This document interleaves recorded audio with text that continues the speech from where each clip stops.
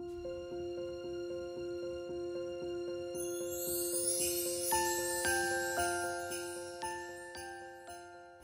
going to tell you a Christmas story where we addressed an emergency for a refinery in Texas.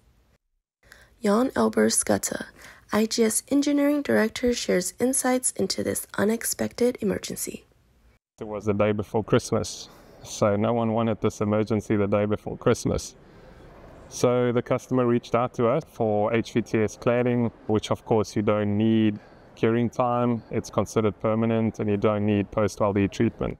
They were relieved that we could mobilize to the site within 24 hours. We then completed the work within 5 shifts. The cladding we installed was a nickel chrome moly-based cladding, customized for high-velocity thermal spray and for the specific process condition vessels. In 2020, there was a routine maintenance shutdown. We were invited to inspect the vessel. The cladding was in as-applied condition, almost as if it had been done just yesterday. We took a customer from crisis mode to permanent protection, now running for 6 years, and it will probably be for the life of the equipment.